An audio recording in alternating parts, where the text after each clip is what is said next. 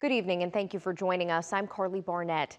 On Mother's Day weekend, a mother being charged in connection to the death of her own daughter. 1-year-old Nirvana Oliver was found dead in a retention pond at an office park Thursday. Her mother, Asia Calabrese Lewis, was charged with her murder later that night. But tonight, those charges are changing.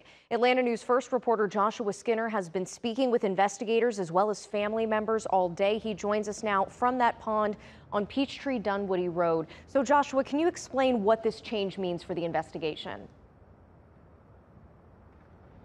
Yes, absolutely. First off, though, this pond here, it's this retention pond in Sandy Springs. We actually spoke to not too long ago a woman who was walking nearby this pond, and she says it's not an uncommon place for people to come out and walk with their families on a given morning or a given evening, but she could never have imagined what happened here on Thursday. She said she had actually seen Calabrese Lewis out here with her family before the incident. Now, the original charges against Asia Calabrese Lewis, as you were mentioning, Carly, were cruelty to children, deprivation necessary sustenance, and felony murder. Today, Atlanta News First has learned that the Fulton County District Attorney is recommending dropping those two charges in favor of one called malice murder, which carries the legal burden of proving intent to kill. It's all part of the evolving investigation and the confusing nature of the crime.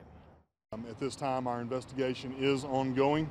We're trying to determine exactly how that happened, why it happened, and see if we can find anything else that might answer some of those questions at this time.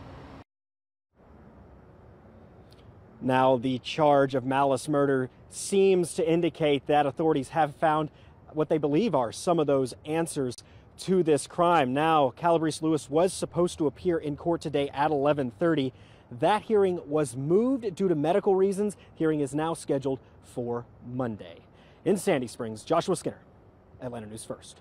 All right, Joshua, thank you for that live report. Now, we were the first to break this story Thursday night, and we will continue to stay on top of it as we learn more details and read through everything we know to get future updates on it. Just download the Atlanta News First app.